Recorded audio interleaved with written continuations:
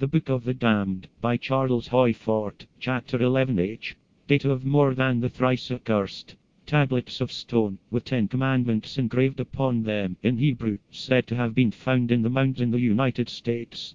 Masonic emblems said to have been found in the mounds in the United States. Were upon the borderline of our acceptances, and were amorphous in the uncertainties and mergings of our outline.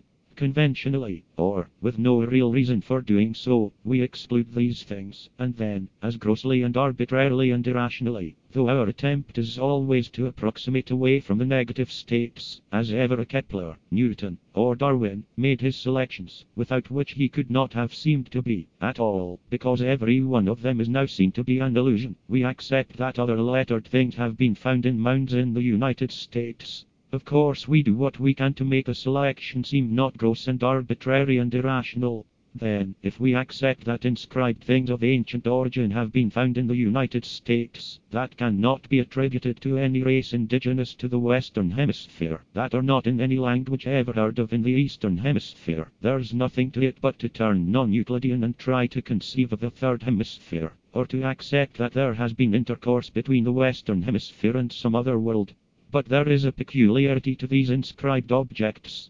They remind me of the records left by Sir John Franklin in the Arctic, but also of attempts made by relief expeditions to communicate with the Franklin expedition.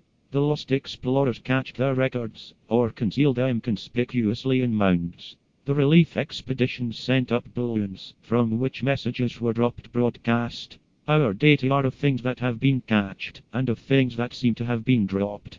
Or a lost expedition, somewhere, explorers from somewhere, and their inability to return, then the long, sentimental, persistent attempt, in the spirit of our own Arctic relief expeditions, at least to establish communication. What if it may have succeeded? We think of India, millions of natives who are ruled by a small band of eccentrics only because they receive support and direction from somewhere else, or from England.